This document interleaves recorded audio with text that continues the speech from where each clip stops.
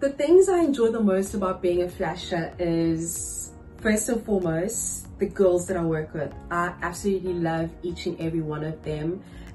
It's an honor to be working with a group of girls who are strong, independent, and also professional dancers. So flashing is not the only thing that they do.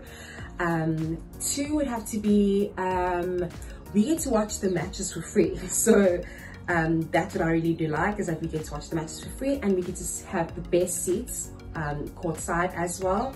And three would have to be definitely the photo shoots that we do. The other year we did a Victoria's Secret inspired photo shoot with the wings and the lingerie, and I really enjoyed that. So those are the three things I really enjoy the most about being a flasher.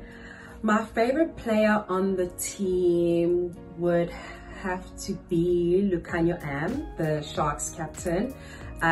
He had an amazing World Cup.